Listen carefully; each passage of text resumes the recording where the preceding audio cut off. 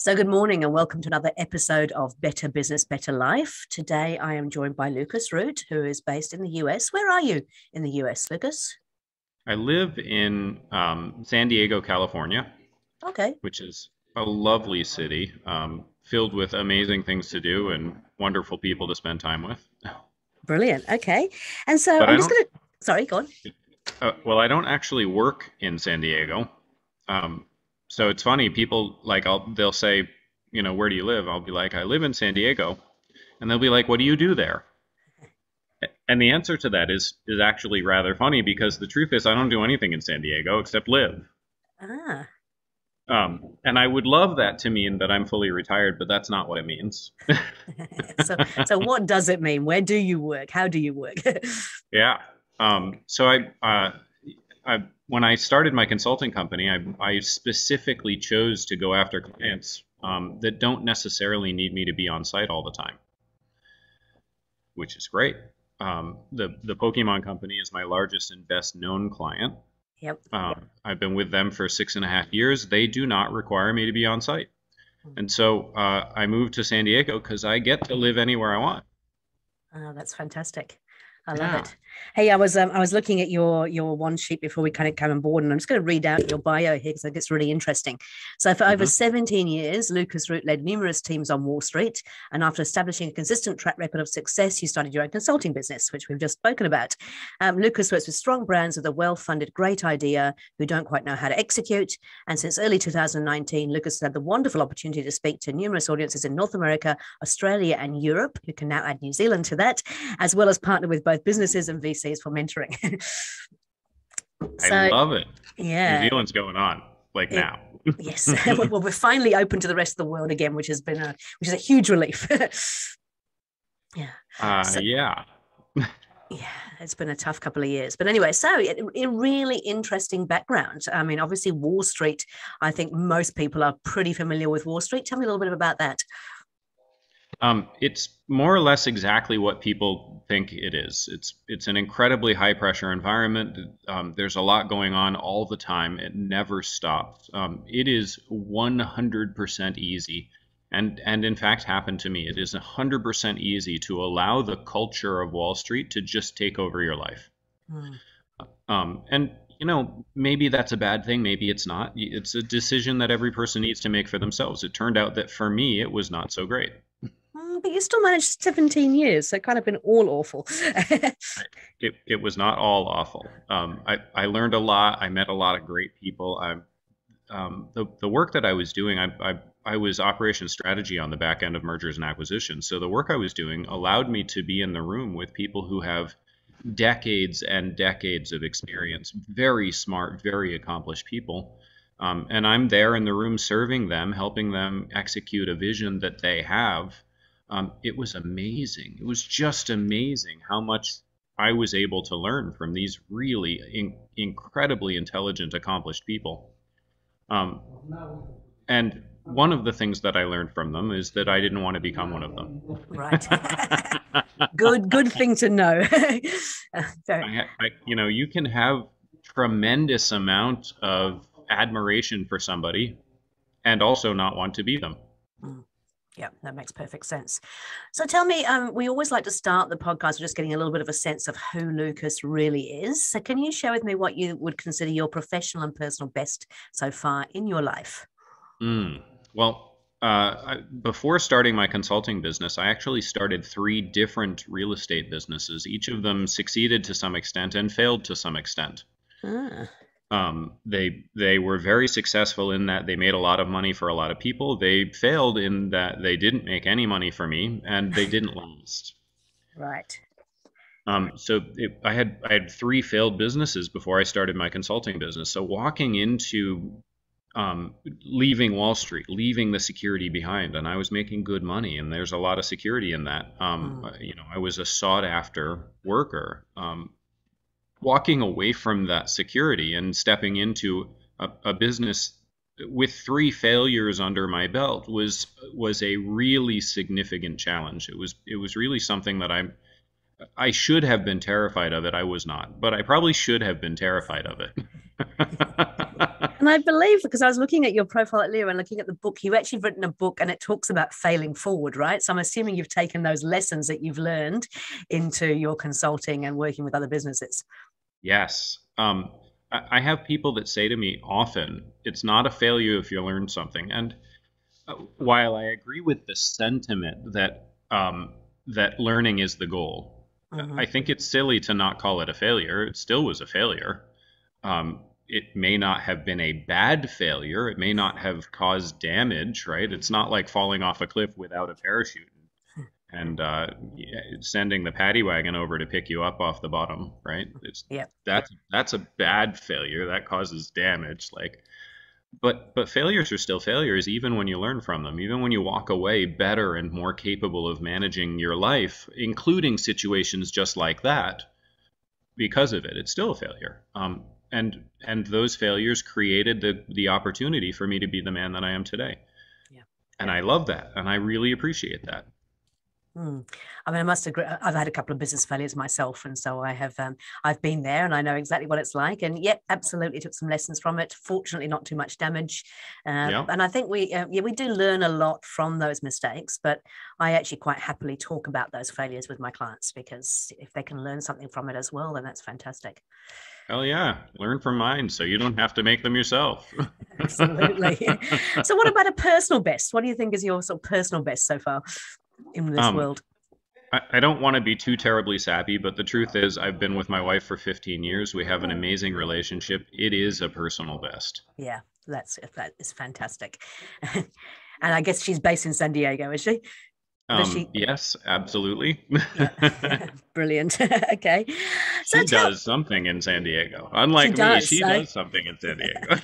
excellent. So we're going to talk a little bit about. Or, I know that you know so much about so many things, but the topic we've chosen today is about productivity, right? Yeah. So I'm really keen to hear from you. You know, what is productivity, first of all, in your opinion? hmm So I think most people think of productivity as getting a lot of work done, which is included, but I like to use a broader definition that gives you the capacity to approach productivity from a perspective of building yourself up. Mm-hmm. To me, productivity is getting the most of what you want out of a chunk of time for that thing that you want. Example, Mm-hmm. if you're going to go to sleep at night, you might as well have a productive sleep. So you're not doing work while you're sleeping. Like you're sleeping, you're resting. Like it's the opposite of work, but you can still be productive in that when you're sleeping, you're getting high quality sleep. Yep. That's productivity to me. Okay, no, that makes a lot of sense. I actually have a little Oura ring that I use for tracking my sleep. So I'm a bit of a sleep nut and making sure I do get good quality sleep at the end of it. So, where do people fail in productivity? Um, Three things. Uh, Number one, I think people use productivity wrong. They really try to use it only for work. Yep. And you should not. You should try to have productive sleep. You should try to have productive time with your family. Mm-hmm. You should try to have productive meals. You should try to have, productive mornings. So the first thing is they try to use it as a very, very specific and very focused tool. And instead, I think productivity is more like a magnifying glass. It is not a specific focus tool. It is a tool for specific focus. Hmm. Okay, tell me a bit more about that. Yeah. It productivity as a tool for specific focus, it allows you to focus in on when you use it well, it allows you to focus in on what you want out of a chunk of time. Hmm. Okay, so tell me, how would one even start to look at their current productivity, decide, because it's a mindset as well, right? You've got to actually have this It is. mindset that you want to become more productive. Where would you even start? And tell me a little bit about what you have done to improve your kind of personal productivity across your life. Too much. I've gone so far off the deep end, it's ridiculous, but it's also great. And I've been able to simplify my message down into something most people can consume. The first is productivity, your day, it actually starts the night before. Your day doesn't start in the morning, it starts in the evening. Yep. Most people spend very little time thinking about that. There's a reason for this. Your brain keeps track of things. It keeps track of lists of things that you need to work on. It keeps track of what might be about to happen. Mm. And if you don't prep your brain, your central nervous system, whose job it is to make sure that you're prepared for the worst case scenario at all times, like a bear might come through the wall right now. It is theoretically possible. It's not going to happen, but it's theoretically possible that a bear could attack me right this instant. And it's your central nervous system's primary purpose to make sure that you're prepared for that so that you survive, so that you can propagate the species. Like, it's very simple. Your brain needs to keep track of risks and potential risks and all of the things that might happen to you over a period of time. And if you don't prep your brain for a good, restful night of sleep, then when you wake up the next morning, you're already a step behind because your brain spent effort while you were sleeping worrying instead of just resting. So your day starts the night before. Next, as soon as your morning starts, and this is really valuable, you have a brain state that's happening when you wake up. It's called theta brain state. And this brain state is an incredibly powerful tool. However, making decisions takes you out of theta brain state. Okay. And you were talking about mindset. It's mindset and brain state. Theta brain state is a maximizer for downloading information. And I use the word download intentionally. It's not for learning, because learning actually takes 3 separate steps. It's information ingestion, and then the filing of that information, putting it in different places, right? And then finally turning the information that's been filed into a skill. So learning is actually 3 steps, but the download process, it can happen in a bunch of different ways. And when you're in theta brain state, your brain is primed for downloading. Example, have you ever noticed when a great storyteller starts telling stories to kids, they go into a kind of stupor? Yep. It's the coolest thing to watch in the world. The name for that brain state that they're in when they're listening to that story is theta brain state. It's their download brain state. Nice. They're downloading that story almost in the same way as if you take a USB drive and plug it into your computer. Okay. It's very cool. So then what should one do with that theta state in the morning then? So I'm guessing getting up and jumping straight into your emails is not a great use of that time. It is not a great use of that time. Because it depends on what you really want out of your life. What I do with my theta brain state in the morning is I read books. I read nonfiction books. Because I want to bring in information. That's what nonfiction books are for, right? I want to bring in that information that's going to be valuable to me in my life. But again, making a decision ends the theta brain state. Theta brain state is the opposite of decision-making brain state. And so if you don't know what you're going to do when you wake up the night before, then you have to make decisions about what you're going to do when you wake up. And this is why morning routine is such a powerful tool for people who are incredibly high productive. They know when certain brain states happen to them. Theta brain state, for example. Alpha beta is like when you're in creative mode, it happens in different times of the day, and everybody has it happen differently, except theta brain state. It's always true. When you wake up, you're in theta. Right. So people who know when certain brain states happen, they maximize the activity for that brain state for that time. So don't make a decision when you wake up. You have to make the decision before you go to bed. You wake up, you have the book sitting right there. You get up, you start reading. No decision, just read. Right. So that's why it starts the night before. So in terms of, going back a wee step, so yes, getting your book ready and going, right, as soon as I wake up, no decisions to be made, there's my book, I'm going to start reading. What else do you do in the evening to make sure that you can be completely switched off and not having to make decisions in the morning? I do the same thing in the evening as I do during all of the other brain state change times throughout the day. Number one, I write down a list of the things that are in my mind that need to get out of my mind.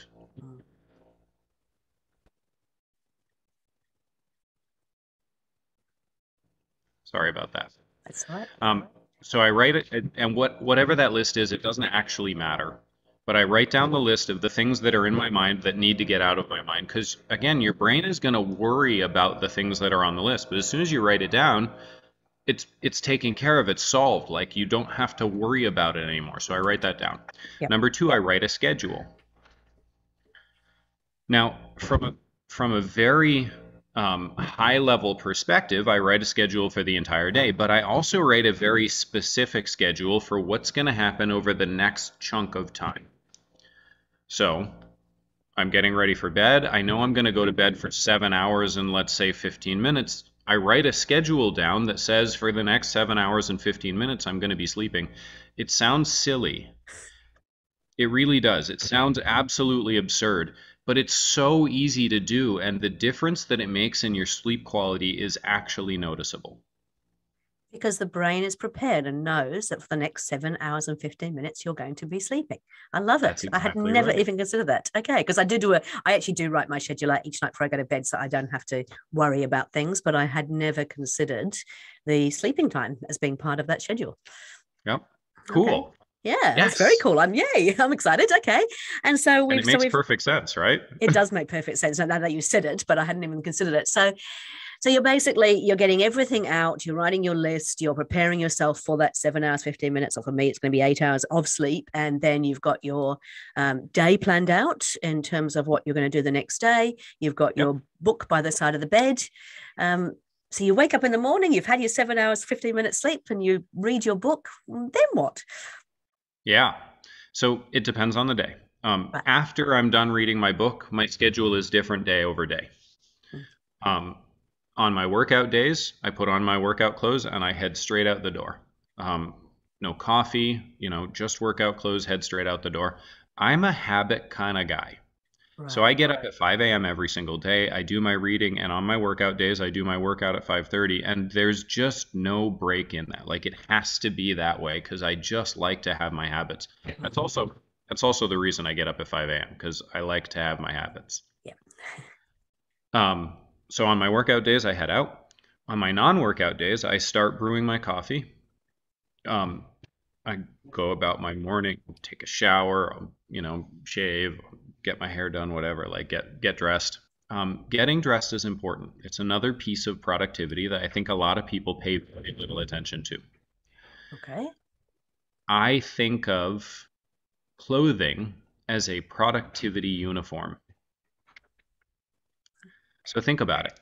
Mm-hmm. When you used to play on a high school sports team, you put on your productivity uniform, and it wasn't necessarily your game clothes.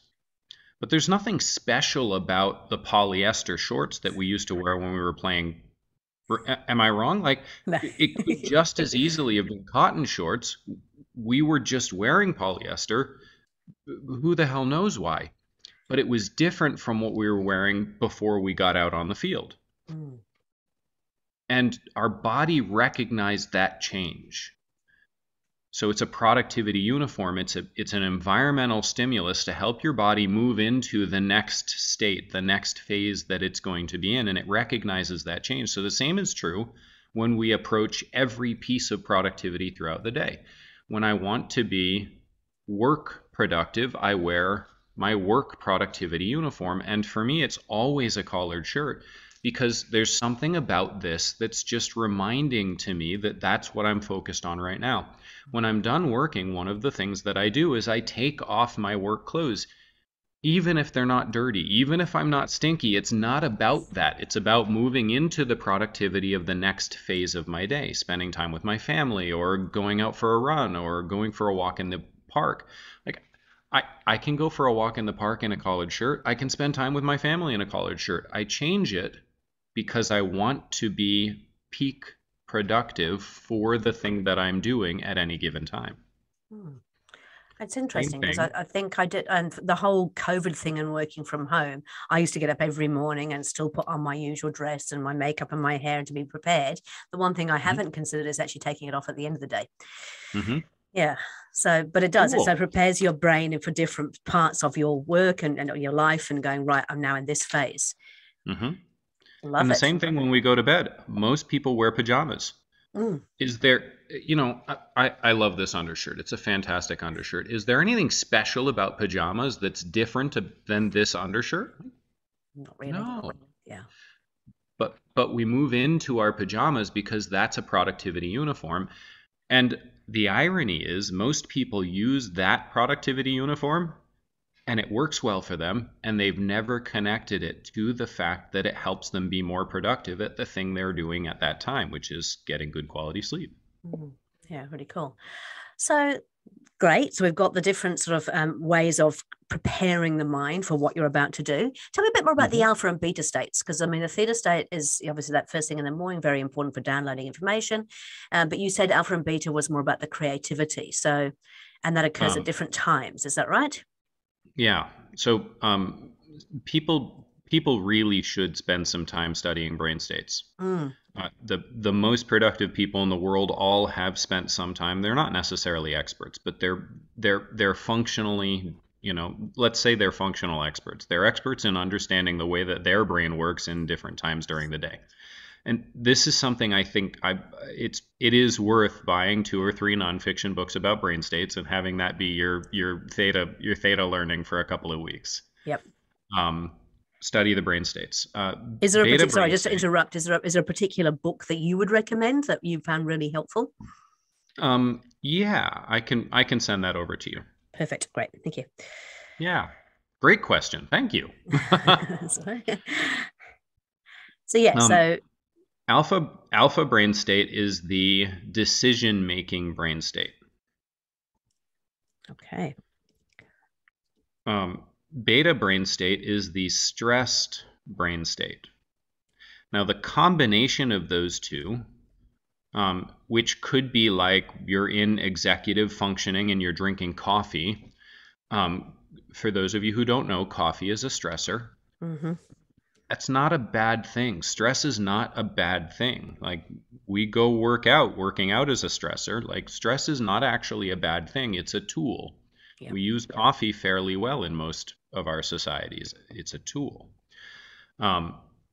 You use the combination of decision-making brain state and stress brain state to be really focused at getting work done. Okay. Now, it depends on what kind of work you want to do. I don't recommend trying to be in a combination decision stress brain state when you're trying to spend time with your family. That's probably not the best way to do things. Like, I'm just saying. This is learning from experience, right? Yeah, I have learned that from experience. You want to move into a relaxed brain state. You don't want to be in the stress brain state. Like it's not useful right then. You're training your brain in the wrong ways. Like don't do that. But the combination of those two brain states puts you into get things done mode. Now, there's a cost for being in that get things done mode. And this is why a lot of people associate productivity, and it's why I use a broader definition. A lot of people associate productivity with time management techniques. And there's a good association there, but they're not necessarily the same thing. Time management techniques are a tool to increase your capacity to be productive. They are not the same. Okay. Time management techniques that I know of that people like to use. Pomodoro technique, it's a great one. Let me tell you why. Yes. First, as I said, being in that productive brain state, the alpha-beta combination, what it does to you is it actually has a cost. It uses internal brain resources, actual chemicals in your brain that need to be reset over time.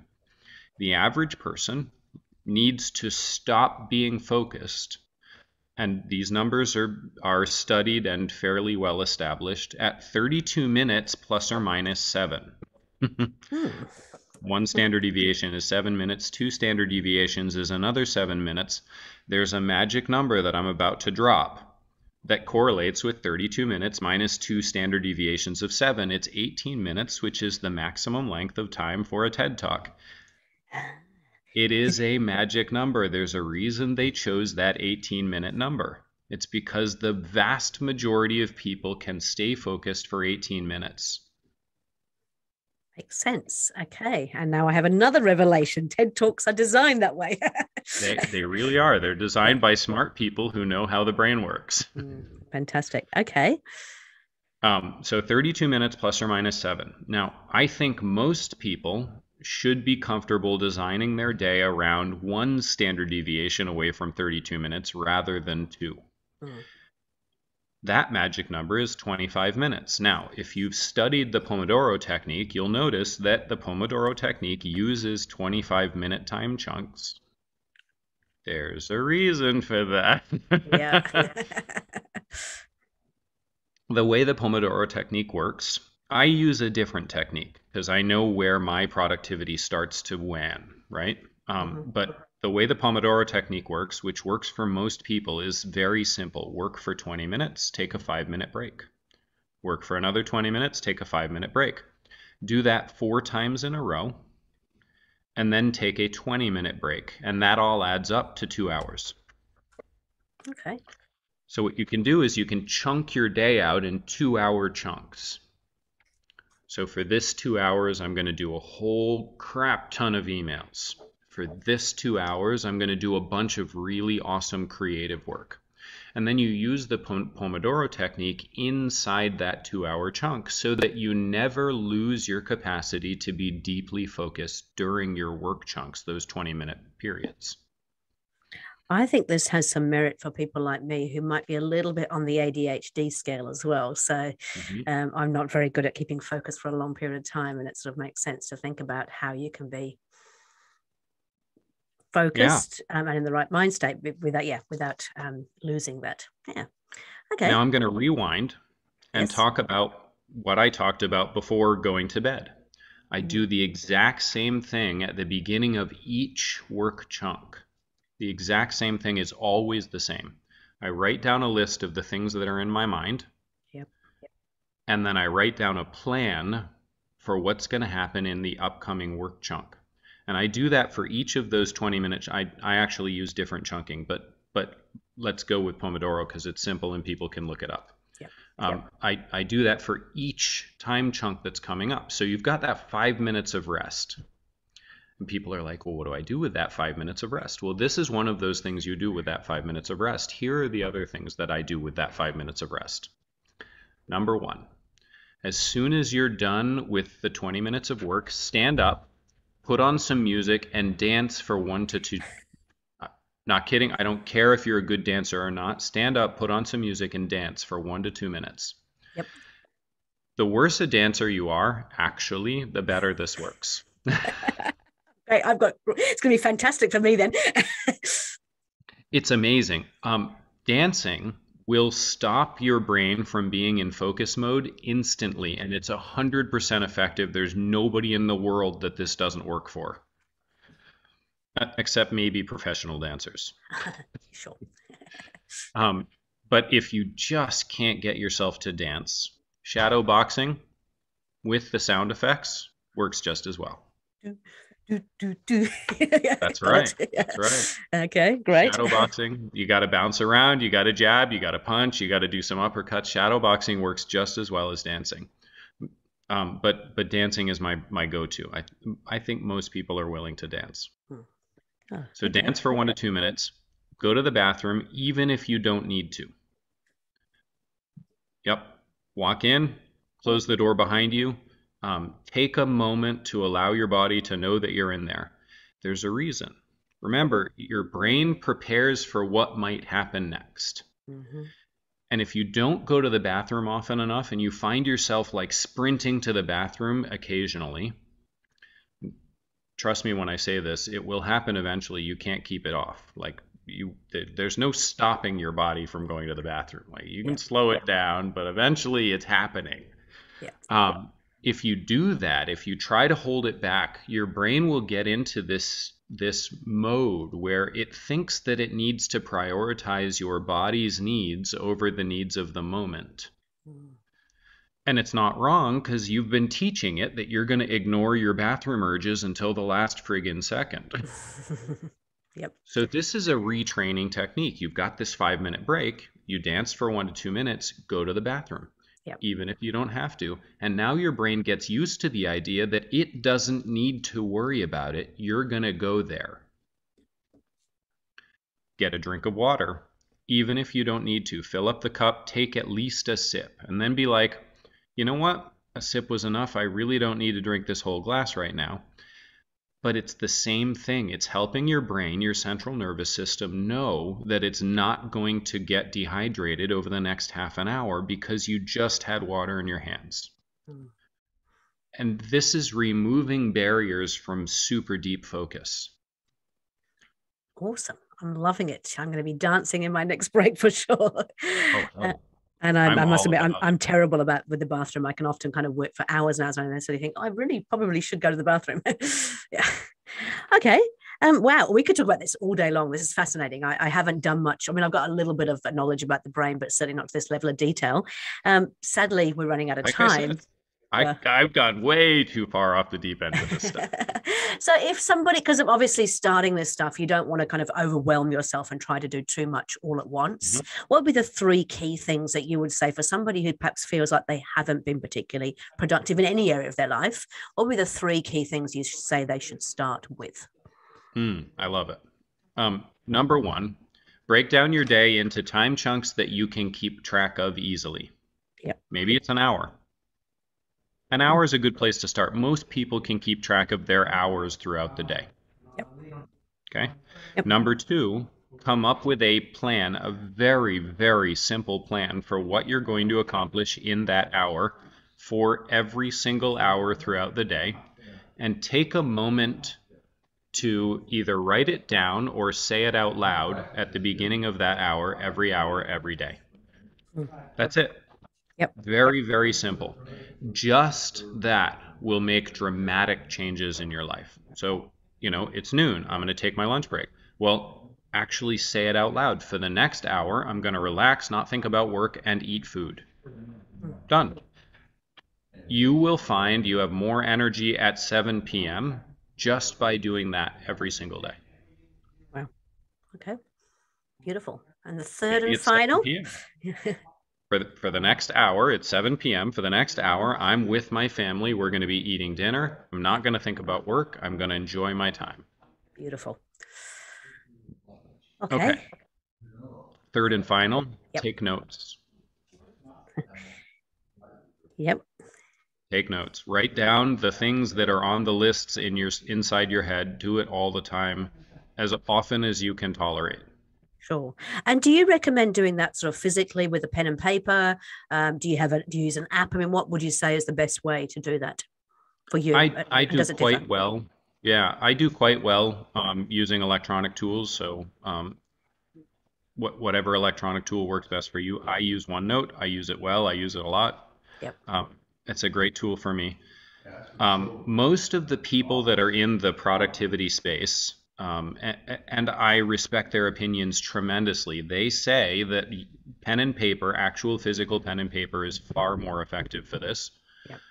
So, if you can tolerate carrying around a notebook and a pen, do it. If you can't, well, electronic tools work. Yeah, I actually use a Remarkable. It's been one of my finds in the last year. I love it because it's just an electronic notepad that has no distractions, no connections, nothing. So it actually is effectively a notepad without having to carry a notepad. Yeah. Okay, great. Nice. Hey, wow, honestly, this has been really amazing for me, hopefully for listeners as well. I'm taking a few things out of here that I'm definitely going to start doing. Some things I was doing, but perhaps didn't even realize why I was doing them. So now I've got some structure around that as well. Now you have written... Well, yeah. Well, actually, just the whole thing of a uniform and taking the uniform off at the end of the day. That has been my, I don't do that. And I think that will actually prepare me to go, right, actually, I'm home and we're in a different place now, which is great. You've written some great stuff around some of these things, haven't you? If people want to find out more about you and the work that you do, how would they actually find you, Lucas? Best place to find me is my website, lucasroot.com. Mm-hmm. Or if you're an avid social media user, you can find me pretty active on Instagram. My handle there is at Luke Root, because Lucas Root was taken, so it's just Lucroot. Okay, beautiful. And just before we finish up, tell me a little bit about the work that you do, because you work with a bunch of Fortune 500 companies. What is the work that you do with those companies? So the clients that typically hire me are brands who don't execute, which is a really neat way of saying they stay really super focused on the thing that they think they're great at. So, for example, the Apple company is a really powerful marketing company. Yep. Most people think that they're a technology company. They're not really. They outsource the technology that they build. Yep. And they're great at putting together their requirements and selling that idea, that packaged idea. They sell it to the world as this is the thing that we're going to give to you. Ease of use or really great looking thing. You know, when they got really popular with their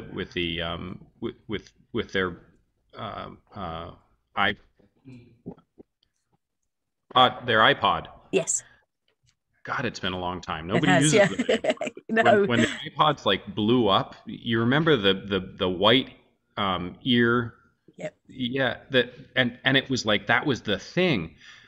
The funny thing is, if you go back and look at those commercials, you're like, how does that have anything to do with technology? Well, it doesn't. They're not really a technology company. They're really a marketing company that takes technology that some other people are really, really good at making and brings it to you.